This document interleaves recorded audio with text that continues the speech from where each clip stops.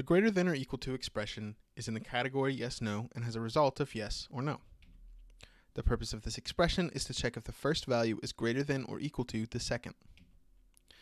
The syntax is the first value, the greater than symbol, the equal to symbol, and then the second value, which you are comparing to the first. The result is true or yes if the first value is greater than or equal to the second, or false or no if it is less. Let's look at an example. Here we can see the number 1 greater than or equal to, and then 0, which is comparing to see if 1 is greater than or equal to 0. This would return true.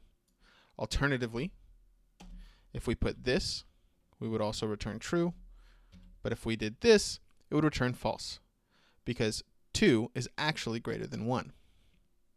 You can also use the greater than or equal to expression to compare dates, to see if one date comes after or is equal to a second. If you'd like to learn more, we invite you to check out AppSheetTraining.com. Thank you so much for watching.